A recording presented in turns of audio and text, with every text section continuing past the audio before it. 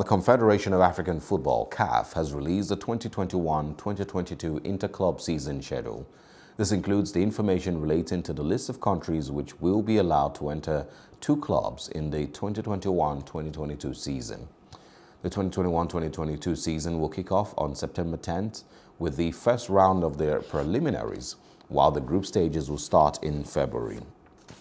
The 12 highest-ranked national associations, according to the ranking of CAF, will be allowed to engage two clubs in the CAF Champions League 2021-2022 and the CAF Confederations Cup 2021-2022.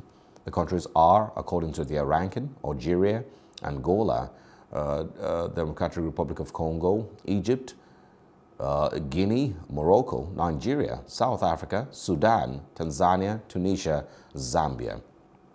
Also, CAF has extended the 5 substitutions per game rule for the 2021 interclub season. Hello, hope you enjoyed the news. Please do subscribe to our YouTube channel and don't forget to hit the notification button so you get notified about fresh news updates.